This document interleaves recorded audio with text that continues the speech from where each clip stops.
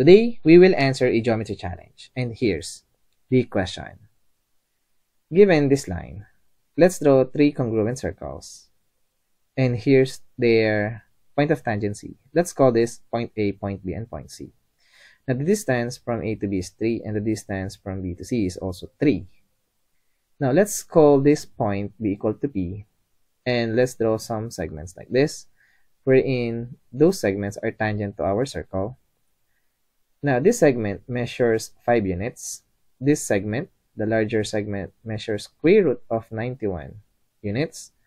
And this segment right over here in the middle measures x units. Now, the question is, what is the exact value of this segment, x? Pause this video right now and see if you can answer this question, because I will show you the solution in 3, 2, 1. Alright, so given this figure, the goal is to find the exact value of this segment, x. Now, to answer this kind of question is, of course, to use the given information. So first, we have here the circle, so let's get the centers of these circles. Now, let's call this first circle as circle Q, the second is circle R, and the third is circle S. Now, from here, let's focus on this circle Q. So, from this Q, let's connect Q to point P like this. And let's draw a radius to this point of tangency. And we know this is a right angle. So, we have a right triangle. Now, suppose the radius of these three congruent circles be equal to R.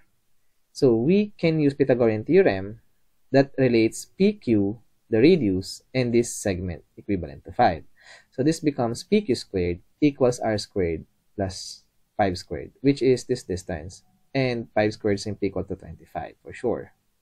So we have now one equation consisting of this PQ, the radius of this circle, and this segment, this given segment, which is 5 units. Now, let's focus on this circle R. We will do the same thing. So we have here a right triangle with the side length x, PR, and x. So using Pythagorean theorem, we have PR squared equals R squared plus x squared.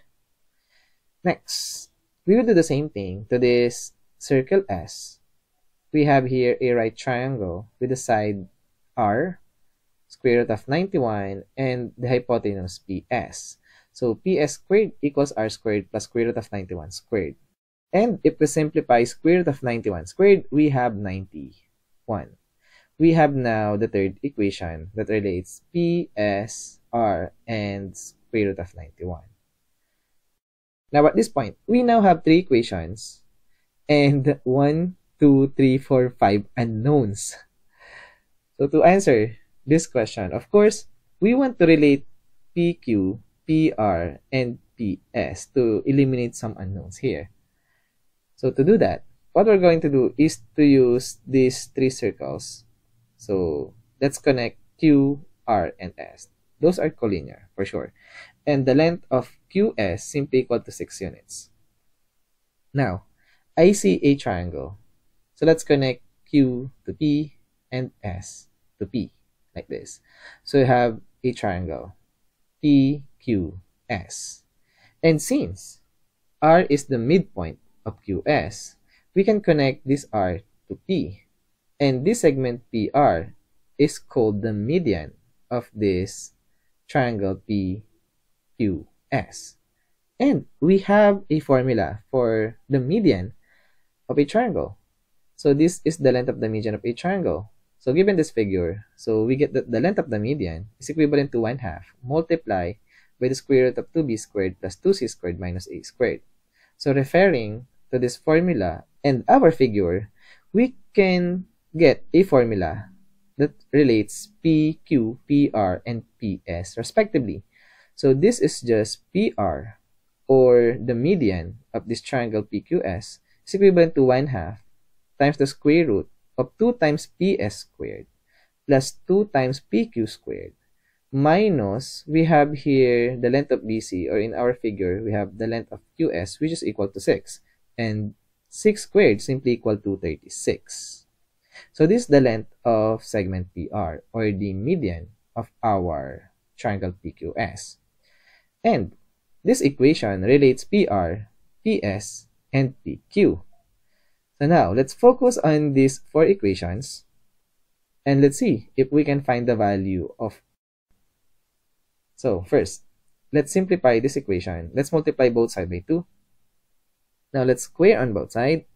So 4p squared equals 2ps squared plus 2pq squared minus 36. And now, divide all of this term by 2. And now, what we're going to do is to focus on this. Now, at this point, let's replace PR squared, because PR squared is equivalent to R squared plus X squared. PS squared is equivalent to R squared plus 91. PQ squared is equivalent to R squared plus 25. So let's replace all of those values. Now, let's simplify. 2 times R squared plus X squared, we have 2R squared plus 2X squared. Combining like terms, we have here 2R squared plus 98. And as you can see, we can now eliminate 2R squared. This is just 0. So we have 2X squared equals 98. Now, let's focus on this result. Divide both sides by 2. We get x squared equals 49.